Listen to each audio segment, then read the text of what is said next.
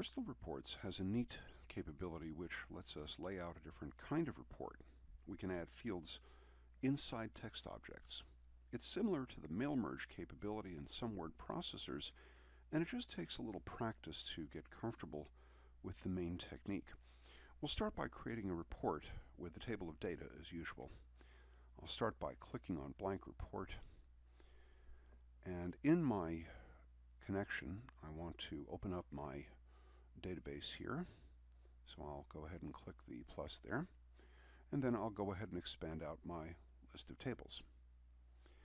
Specifically, I want to use the table of employees, so I'll give that a double click over here, which will drop it over on the right side under selected tables, and then I can pull some data from there into my report. I'll go ahead and OK out now.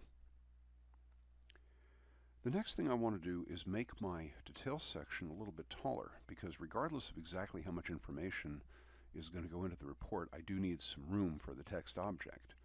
So I'll go ahead and grab the bottom edge of the details section and drag it down. You can drag in a few moves here until it's about maybe 1.5 inches in height. It gives me enough room. So then I can create my text object. I can go up to my third toolbar here and click on Insert Text Object, move my cursor down into the details section, and then drag to make the text object as big as I want. I'll use most of the room here, and I'll leave a little bit of space at the bottom. Now, once I've got the text object created, I might also want to set it so that it can flex or stretch, just in case I have more information coming in than I thought. So what I'll do is right-click on the edge of the text object, and in the dialog box, I'll go ahead and click on Format Text. Then what I can do, regardless of any of the other details here, is check the check mark that says Can Grow. Pretty much what it means is that it can grow bigger if need be, and if I leave the maximum number of lines set to 0, it means no limit. Text object can get as big as it needs to, and therefore allow room for all my stuff. I'll go ahead and OK out. Then what I want to do is type in the labels, which will go into my text object and tell me what's going to happen with the data. I can put myself in the field there, and I'll type the phrase employee name. I'll type a colon and a space after that, and then I'll hit enter. I then want to put in my next label, current title, colon, space again, and hit enter once more. Then yearly salary, colon, space. This will allow proper punctuation, proper layout with the fields that I'm going to put in there when I'm done with this. I hit enter one more time, and I'm going to type the word notes, colon, space. But this time I'm not going to hit enter. Now, the text object looks like it shrank, but in fact that's because of the Can Grow that I checked a moment ago. Now I've got the text object ready, and I've got the labels which will tell me what fields are going where. So I click at the end of the employee name label. I go over to my Field Explorer and I expand out my database fields, and then my table of employees. Now what I want is my first and last name fields. Unfortunately, I can't type these in. I have to drag them from the Field Explorer.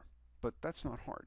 I just grab first name, and the key thing is to make sure where I let go. I want to be level with the label there, and just to the right of it. That's the thing you may need to practice. There's my first name field. I type a space, because there's normally a space between first name and last name. I grab a hold of the last name field, drag that over here, again watching the vertical bar at the insertion point to know where it's going to land. I let go, and there it is. Next will be title. Go ahead and find that over here in my list. Drag that just to the right of current title. Again, watching where my cursor is, my mouse pointer, when I let go. I grab a hold of salary and drag that into position next to yearly salary. And then finally notes. Same idea. Drag that in, position it where I want it, and let go. Now I can go ahead and do a preview. I can click a blank spot and go up to my first toolbar here, click on Print Preview,